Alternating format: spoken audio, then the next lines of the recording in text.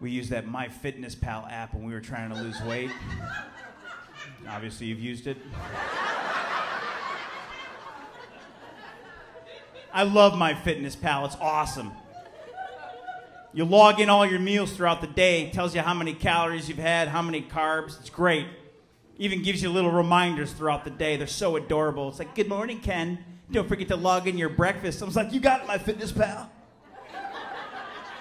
Evening rolls around. It's like, hey, Ken, it's supper time. Don't forget to log in your dinner. I'm like, you got it, MyFitnessPal. I went on vacation for a week. I decided I'm not going to log anything into MyFitnessPal. After 3 days, I started getting very passive-aggressive notifications.